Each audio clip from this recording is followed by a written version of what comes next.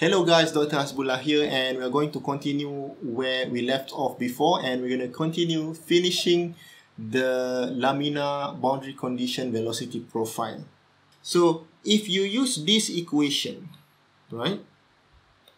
If we use this equation, then the resultant velocity profile is this term. Okay, but what will happen if we use the polynomial of third order? Okay, of course you're going to get different equation, and I'm going to prove it to you now. Alright, so what happens here is that, remember we have used this one, and this one for the second order polynomial, but for the third order we're going to also add this one. Right, so now let's just recycle this bit here, but now we're going to try to solve the polynomial of third order. Now at y0, u equal to 0, so obviously this is 0 at y0, so a plus b, y is 0, plus c, y is 0, square plus d, y is 0, cube. So obviously a is still 0. Right? So the next relationship is here. Okay, at y over del u equal to infinity, so u over u infinity equal to 1, that is equal to a is 0, b times del plus c del square plus d del cube. Okay, the third relationship, this is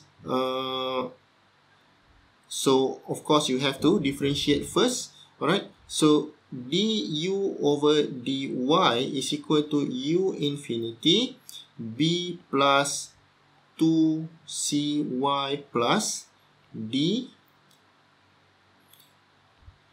plus 3 dy square. Okay, and at y equal to del, du over dy equal to 0, so this is 0 at y equal to del, so this is b plus 2c del plus 3d square del. Right? And finally, we're going to use this one. So at y equal to 0, d square u over dy square equal to 0. So I'm going to differentiate this again. So d square u over dy square is equal to u infinity. B is now gone. So 2c plus 6dy. Okay, I think I may have made a mistake here. Alright, because I write this too closely. So this is actually dy square, and this is d del square. Right, so now this becomes 6dy. Okay, so at y0 this becomes 0, so 0 equal to u infinity 2c plus 6d times 0. Now obviously c is also 0. So now we have a equal to 0 and c equal to 0. So we only left with b and d. Let's see where is our equation. Okay, now this is one equation, right? So this becomes equation 1 and this becomes equation 2.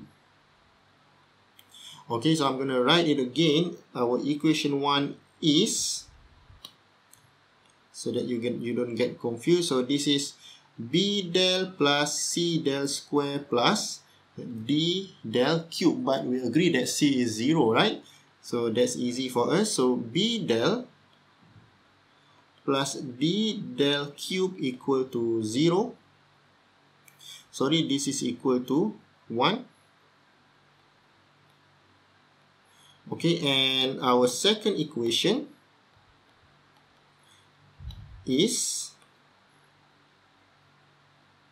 b plus 2c, again c is 0, plus 3d del square equal to 0.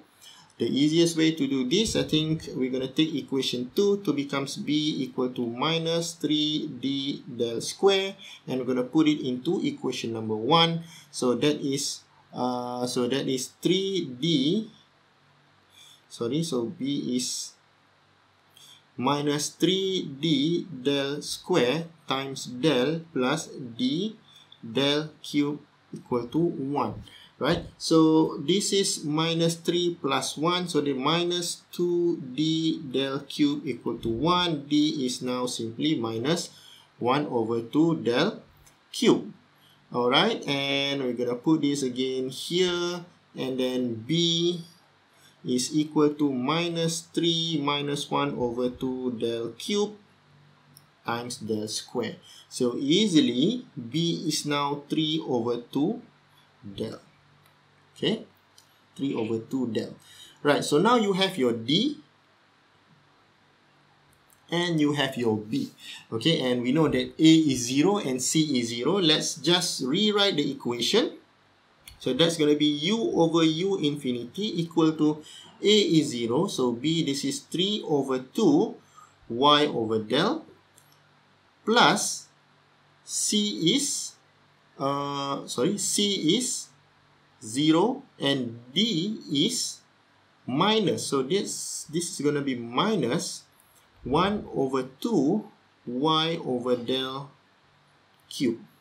Okay, and this is your final equation for third order polynomial, right? So when you have the third order polynomial, your line here can also be,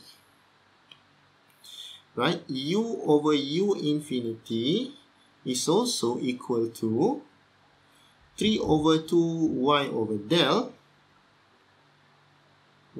del minus 1 over 2 Y over del cube. 1 over 2 Y over del cube. Okay. Now, obviously, the velocity profile could be one of these two equations. Remember, unless we do the experiment, we wouldn't know exactly what is the profile. What we are doing now is that we are trying to estimate this profile using polynomial of second order and polynomial of third order. Alright, and later in turbulent, we're going to use what we call a power law. Because for turbulent, the slope is large, so we cannot really fit that equation into second order polynomial or third order polynomial. So we're going to use something that is called power law, but that is a discussion for another video. I do hope that you enjoyed this video. So like I told you earlier, go through this once and try to focus and try to understand everything, and then you go through it for the second time. Whenever that you do not understand, pause the video, take the time and put in the comment section and ask me the question. If the question is simple to answer, then I'll just reply to your comments. If it's not, then I may make a separate video to discuss about it. So happy learning and stay safe. I'll talk to you soon. Bye.